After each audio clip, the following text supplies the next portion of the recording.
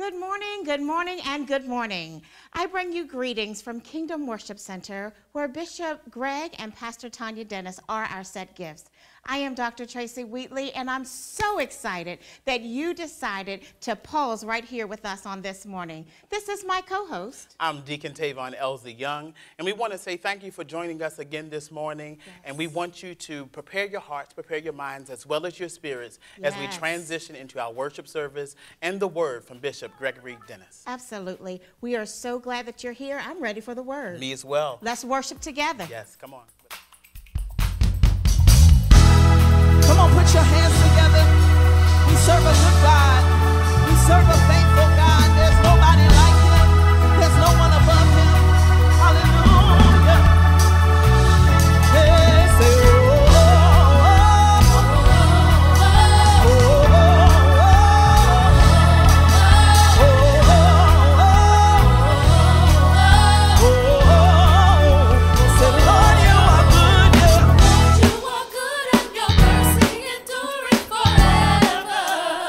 Lord, you are good, yeah.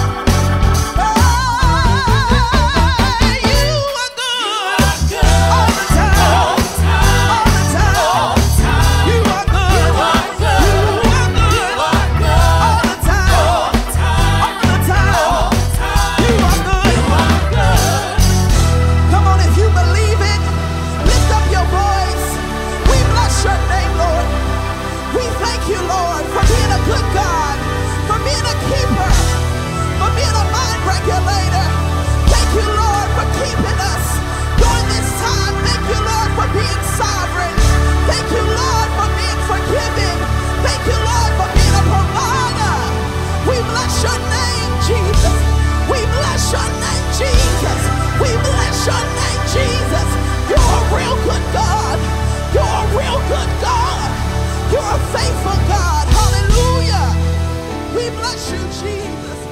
Hallelujah. And we bless your name, Jesus. Take a second and just worship him. Say something to him. Say something to Jesus. We honor you, Lord. We worship you, God. We worship you, God, for being sovereign. We thank you, Lord, for being a keeper.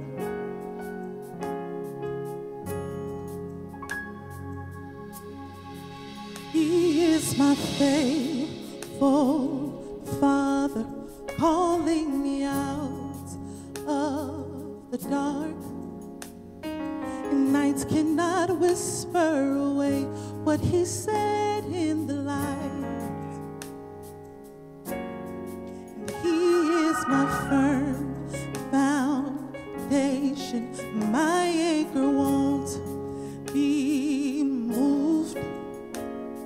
Storms may collide, but my soul is on fire with your word. So we listen to the sound of power on my lips. Jesus has broken the curse, and he has never lost a battle. So who are you, great mountain, that you should not bow low? Jesus defeated the darkness, and he has never lost a battle. And he never will, he never will. And he never will, he never will. And he never will, he never will. He is my faithful Father, calling me out of, say knots cannot whisper away what he said in the light. And he is my firm foundation, and my anchor won't be. Storms may collide, but my soul is on fire with his words. Say we listen to the sound, we listen to the sound of power on my life. Jesus has broken the curse. He has never lost a battle. Say who are you, great mountain, that you should not bow low? Jesus defeated the darkness. The darkness he has never lost. Say, when listen to the sound.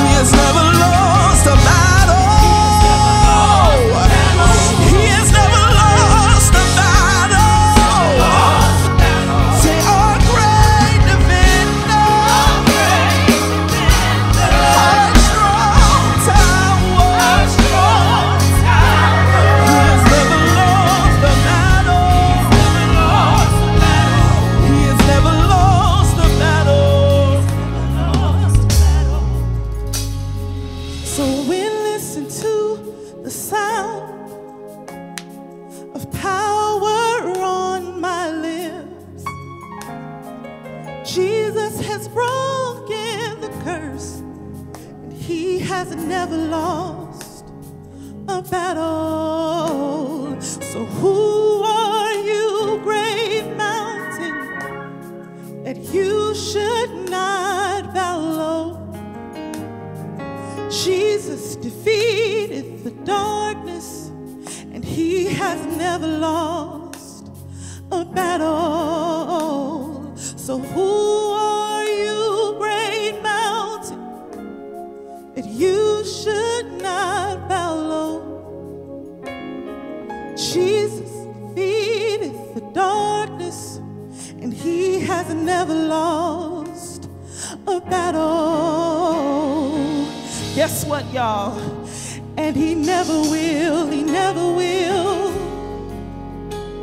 And he never will, he never will.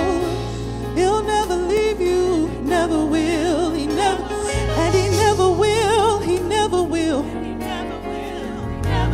Who are you, great mountain, that you should not bow low? And he never will, he never will, and he never will, he never will,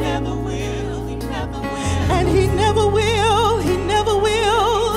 Yes, Lord, he will never leave you, and he will never forsake you. Yes, God, yes, he never will, he never will. Yes, he never will, he never will. Said he never will, he never will. He will never leave you. And he never will let us go without. And he never will, he never will. He will keep you, he will keep you. And he never will let you lack anything. And he'll never forsake us, Lord. And he never will, he never will. Oh, he's our great defender,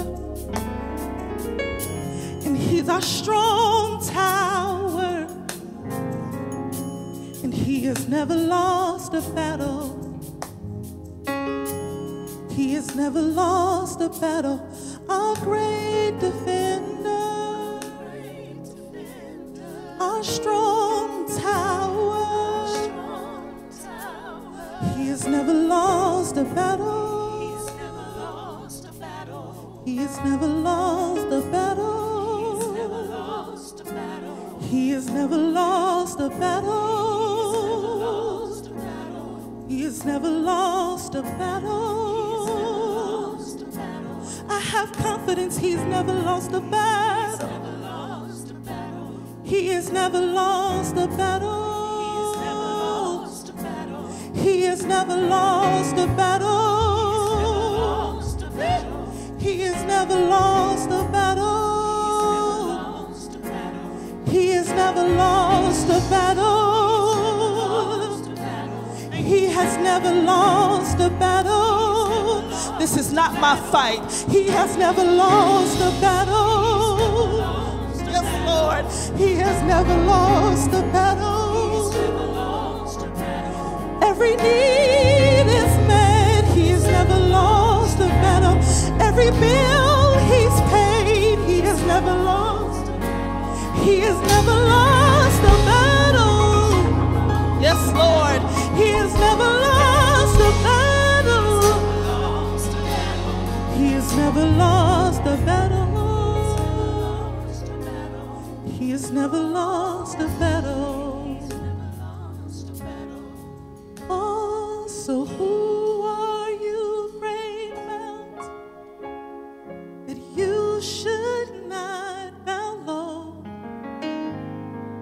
Jesus has broken the curse, and he has never lost a battle. And he never will, he never will. And he never will, he never will. And he never will, he never will. never will, he never will. And he never will, he never will. And he never will, he never will. He never will forsake you. And he never will, he never will. And he never will leave. And he never will, he never will. And he'll never turn his back on you. And he never will, he never will. And he'll never let you go without. And he never will, he never will. And he never will, he never will. And he never will, he never will. And he never will, he never will. And he never will, he never will. And he'll never leave you nor forsake you. And he never will, he never will. He'll never be short on his promise concerning you. He never will. He'll never let you go without. And he never will, he never will. He'll never let you go without. And he never will, he never will. He'll never let us go without. And he never will, he never will. And he never will, he never will. And he never will. So who are you, great mountain? Yes, Lord. That you should not bow low. Jesus defeated the darkness. He has never lost a battle. Can you ask the question one more time? Who are you, great mountain, that you should not bow low? Jesus defeated darkness. He has never lost a battle. Who are you, great mountain, that you should not bow low? Yes, who are you, great mountain, that you should not bow low? Who are you, great mountain? You should not bow low. Who are you, great mountain, that you should not bow low? So who are you, great mountain? You should not bow low. Jesus defeated.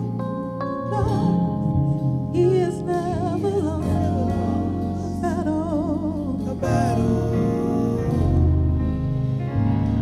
Hallelujah. Come on, somebody just declare, and he never will, he never will, he never will, he never will. Hallelujah. Woo! Hallelujah.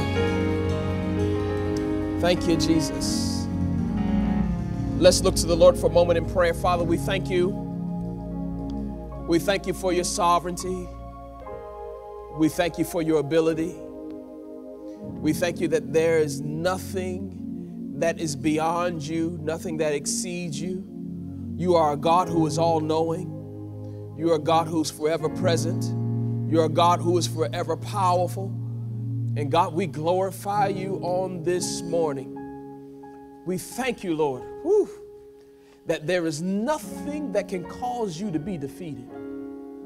And so, God, we declare even on this morning that not only are you not defeated, but we declare that as believers who are inside of you and believers who have you inside of us, that we too cannot be defeated. We rest in your victory. We rest in your ability. We declare that Jehovah God is our God, the El Shaddai, God with us.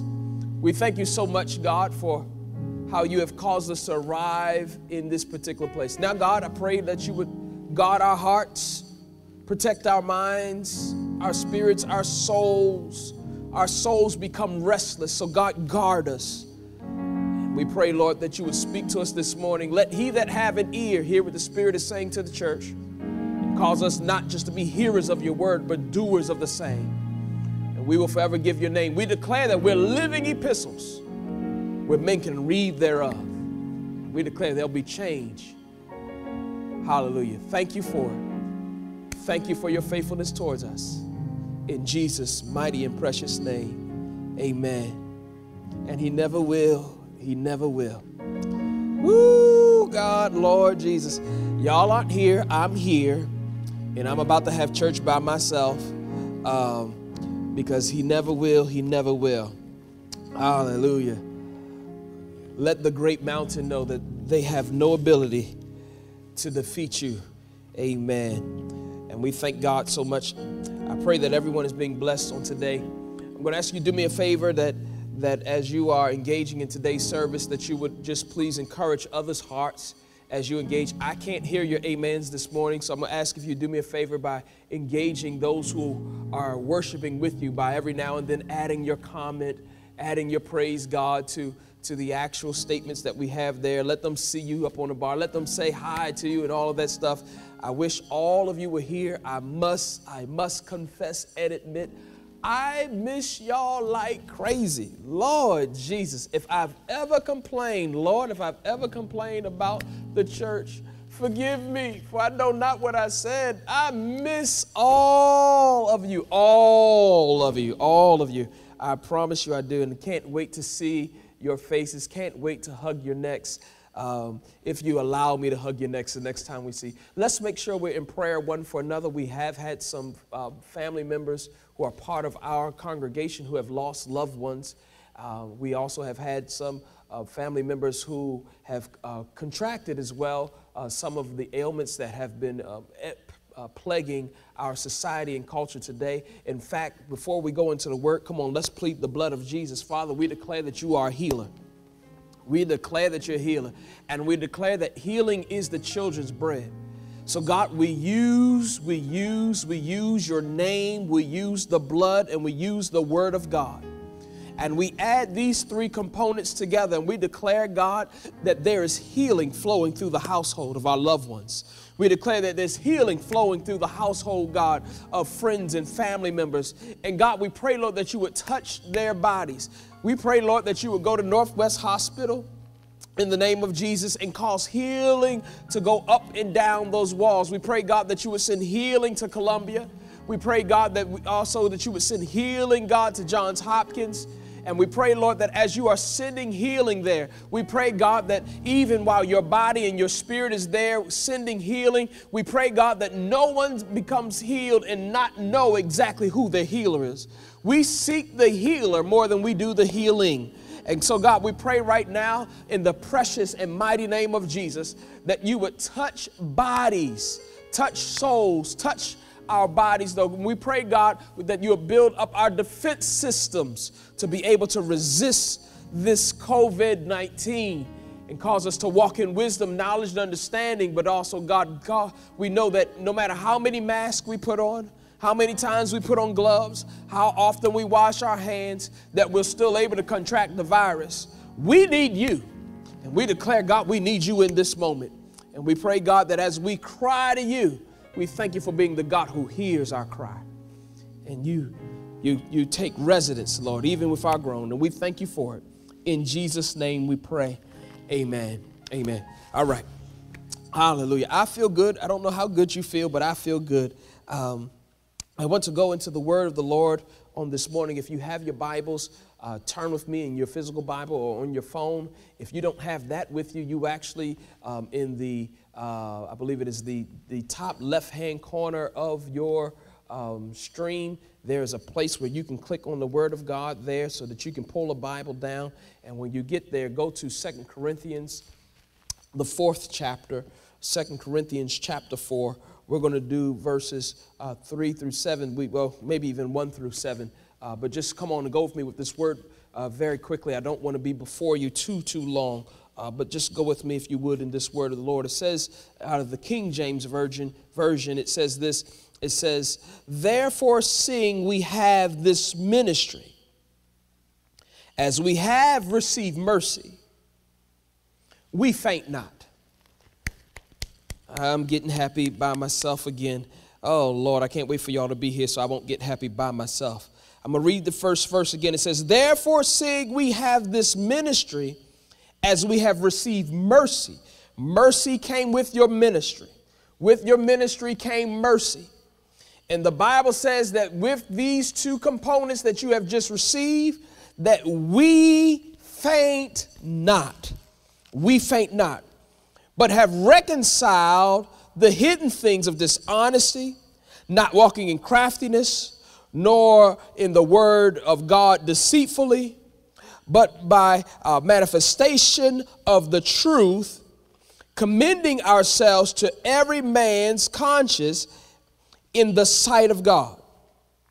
But if our gospel be hid, it is hid to them that are lost, in whom God of this world have blinded the minds of them which believe not, lest the light of the glorious gospel of Christ, who is the image of God, should shine unto them. For we preach not ourselves, but Christ Jesus the Lord, and ourselves your servants for Jesus' sake. For God, who have commanded the light to shine out of darkness, have shined in our hearts to give the light of knowledge of the glory of God in the face of Jesus Christ. But we have this treasure, an earthen vessel, that the excellency of the power of God may be of the power of God and not of us. And you know the rest of that passage. For we are troubled on every side, yet not in distress, perplexed, but not in despair, persecuted, but not forsaken, cast down, not destroyed, always bearing about in the body the dying of our Lord Jesus Christ, that the life of Jesus may be made manifest in our body.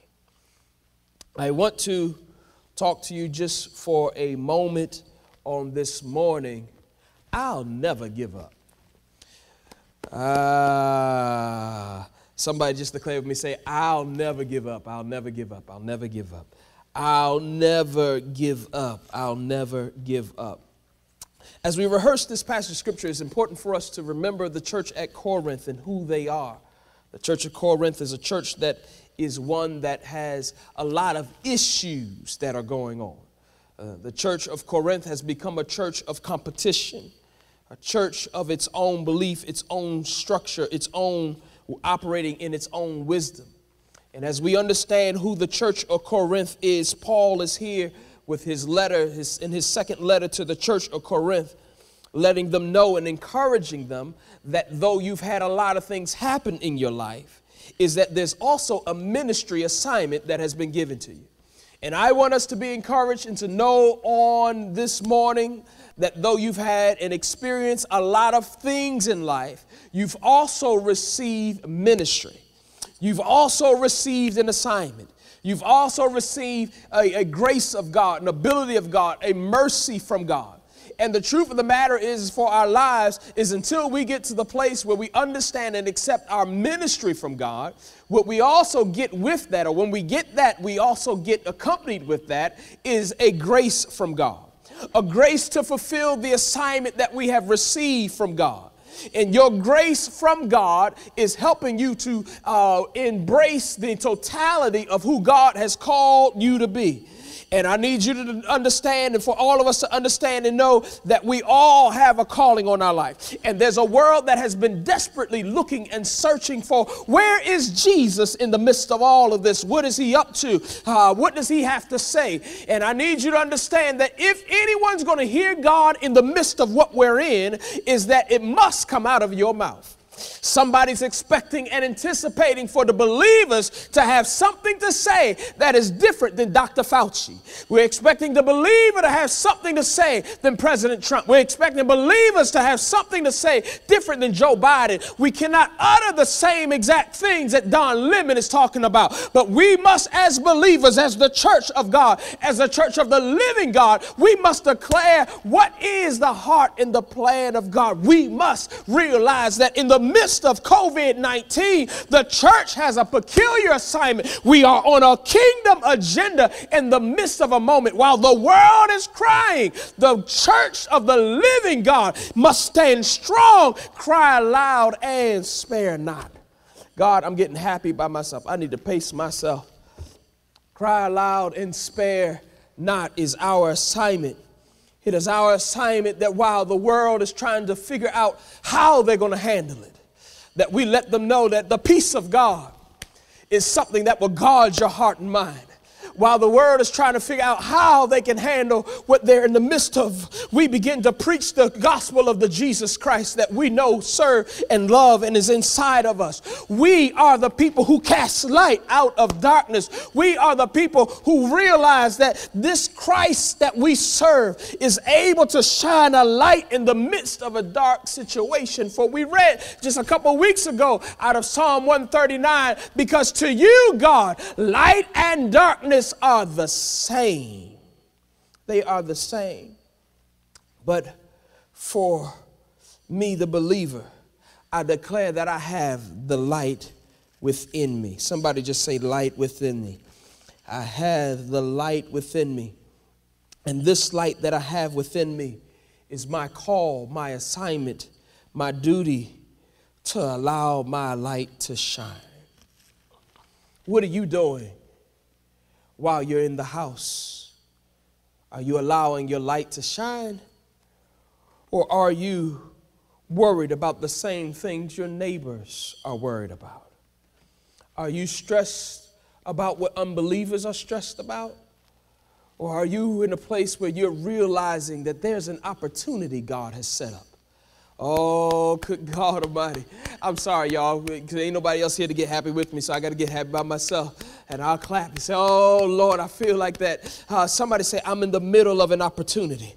I'm in the middle of an opportunity to show forth the strength of God, the power of God, the victory of God. And I am convinced that in this season that I must show forth who Christ is. It is my assignment, it is my kingdom assignment, my kingdom duty to show exactly who Christ is. I cannot look like everybody else does because I am of the kingdom of God. And I preach that the kingdom of God is at hand. It's right here. It is present. And it is time for us to realize and to walk in the middle of right now is the time and the season for us to embrace the kingdom of God. Hallelujah. The kingdom of God is not from afar. It is not way off, but it is right here forever present in this moment. And we declare as kingdom citizens that we are ready to take charge and move forward with God's agenda. Move forward with God's agenda. I got so much to say. I don't have the time to say it. But let me, I just feel like somebody in the spirit just typed, take your time, Bishop. I just feel like that's what somebody said. Just take your time, Bishop. So I'm going to take a little bit of my time. And so let me move to some Old Testament scripture, if you don't mind. If you do mind, just hang in there for a second, and God will make some things plain for you, and I think you'll be all right. Daniel, the second chapter, and verse 44.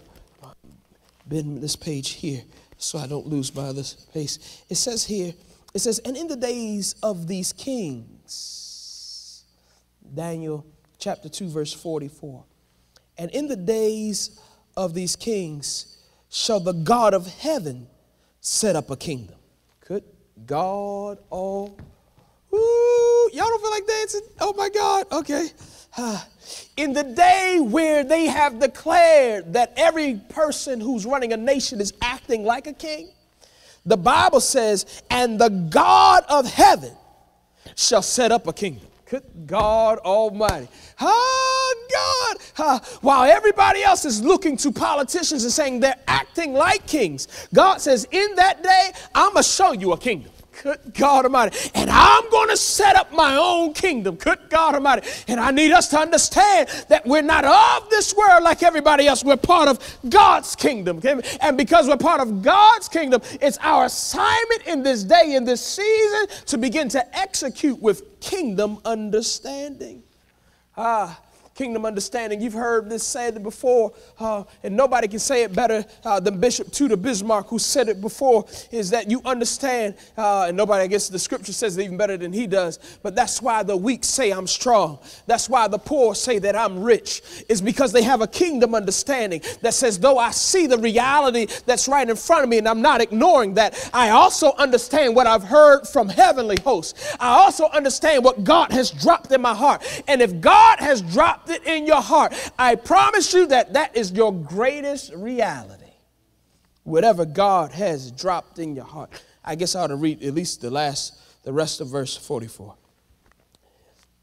God of heaven set up a kingdom which shall, see, Erica, you know what you were singing, which shall never be destroyed. And the kingdom shall not be left to other people, but it shall break in pieces and consume all these kingdoms, and it shall stand forever.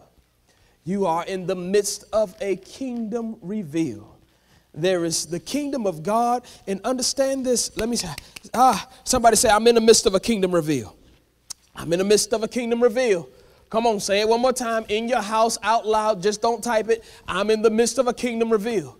And because you are in the midst of a kingdom reveal, I need you to understand, I need you to know and believe then the scripture that declares to us that the kingdom does not come with observation. It is neither here nor is it there, but the kingdom of God dwell within us. Good God Almighty. And if you're in the midst of a kingdom reveal and the kingdom of God dwell within us, then what God is about to show forth is himself. Good God Almighty. He's about to show forth himself inside of you. Christ in you being the hope of glory. God, Lord, have mercy. And I need us to understand that even as we move into the season, that when God is about to reveal himself, that means he's about to show forth you in a way that you have not seen before. But it goes back to our earlier scripture that we have this treasure in earth and vessel with the excellency thereof, which means that I'm just this piece of clay. But in the midst of this clay is this power, is this strength, is this glory that is about to be revealed in measures that we have not seen before. Have not seen before. If you have an experience that you've never had before, then that means you will have results that you've never seen before.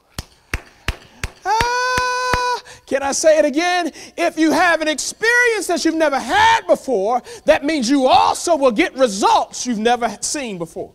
Which means to me, which says to us that if I'm anticipating that this season I'm seeing enemies that I've never seen before, having experiences I've never had before, that means God will be doing something I've never seen before. Woo! God, Lord have mercy. And I need you to know that God is faithful. So don't you ever give up. Don't you ever give up, because you're about to get a victory you've never seen before. You didn't know how to ask for this one. You didn't know how to anticipate this one. But it's a brand new victory that's coming into your life. And it's coming into our lives. Whew. Tap somebody and say, don't give up, because your victory is nigh you. Your victory is right here in front of you. I'm sorry I got so excited. Y'all ain't here.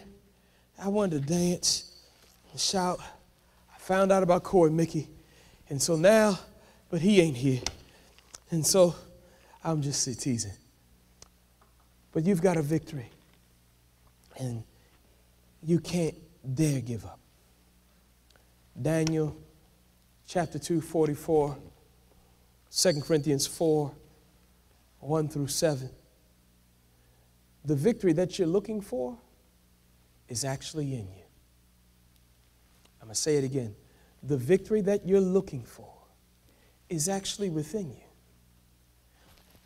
The world going chaotic, hear me very closely. I don't know if everyone has said this or not. God's got involvement in COVID-19. God is involved in COVID-19. It would not be out. I didn't say he created it, but it cannot have its strength. It would not be out. It would not be allowed.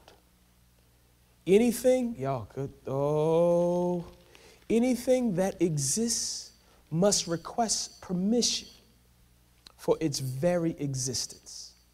If you are a theist and believe that God is involved, if you believe he's involved, he's utterly involved in every capacity of your life. Now the question is,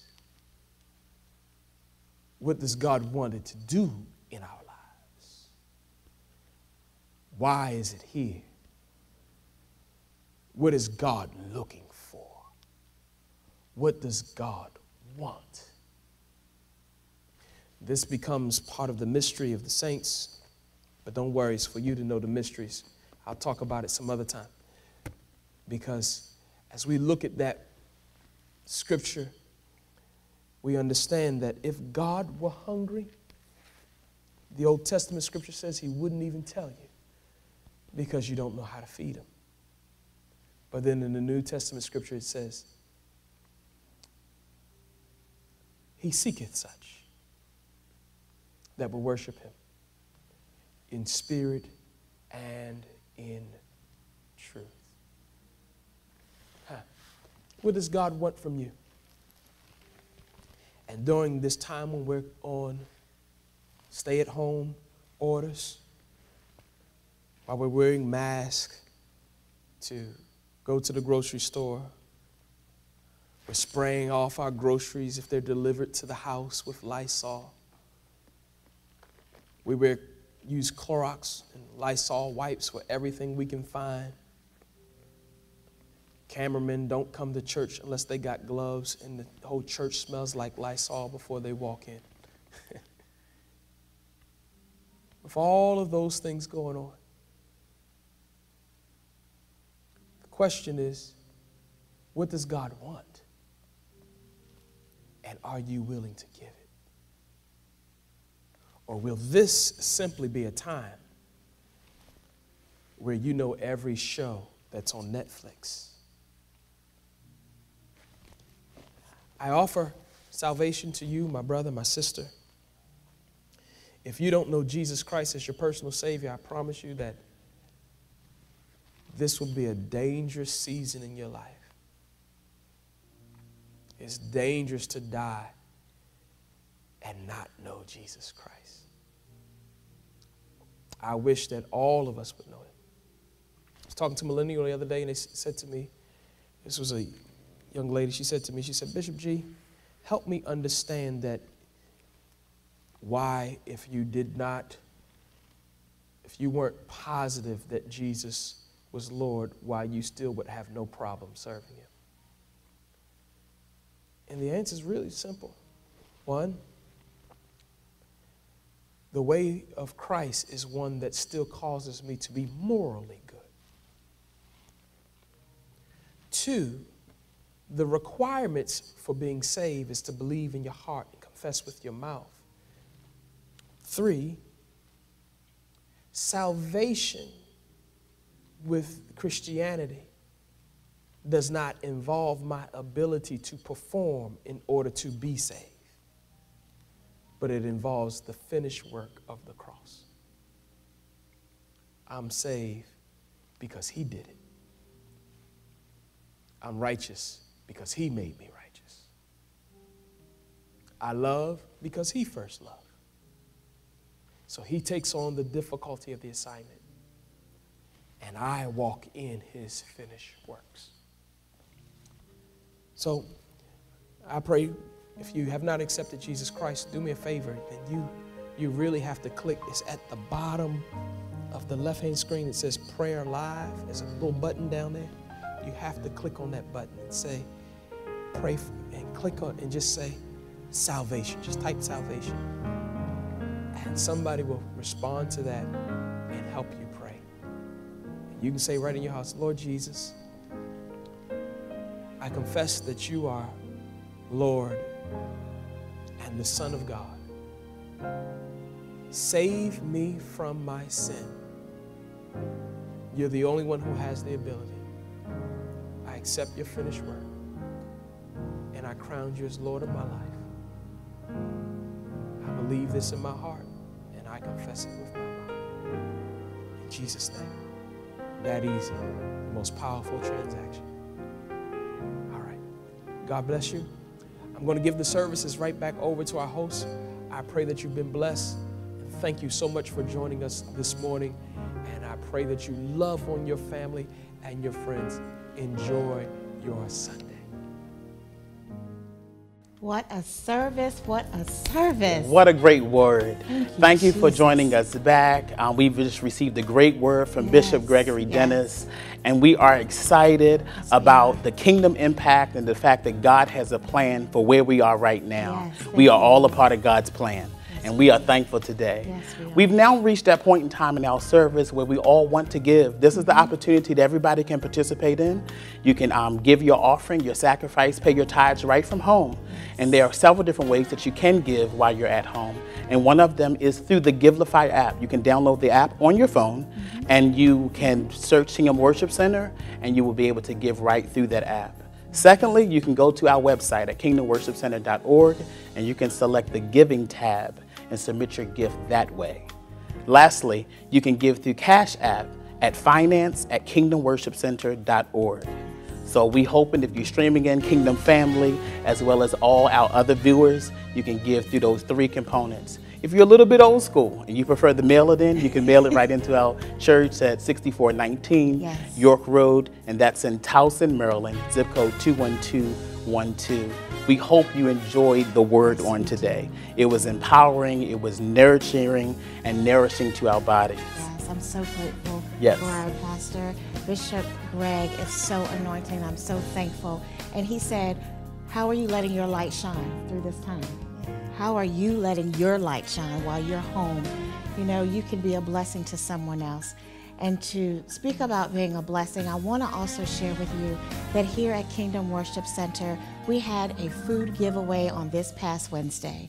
And when I tell you that the Lord met us in this place, I'm so excited of the gifts that we have in this body to give away to those that are in need, to those that may need more than what they have because they don't have enough for everyone in their home. Our family is just so giving. I'm so grateful to be a part of this family. And let me just put this out there. We're doing it again on Wednesday coming. That's right, this Wednesday coming, we are asking volunteers to show up. We're asking you if you're in need or if you know someone is in need, please come out to 6419 York Road. We are giving away free food to those that come out and that need it. And let me also share with you that we have not forgotten about the children. The Yaya Ministry has something planned just for the children, and I'm excited that they can stay connected online while we're going through this. And we also have the small groups. Please stay connected to your small groups. Join your small groups. Reach out to your shepherd. Reach out to your coaches so that they can engage with you throughout the week.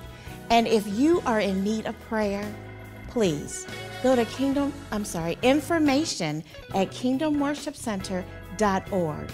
We will be praying with you, we're praying for you, and we will also meet your special needs. That's what we're doing here at Kingdom Worship Center. Thank you so much for joining us on this beautiful Sunday. I'm excited about God. I'm grateful for all He has done. Me as well. And what He's doing in our lives. Absolutely. Yes, so join us next Sunday at 10 a.m. Kingdom Worship Center, 6419 York Road. And join us online as well, kwc.online.church. See you next week. See you soon.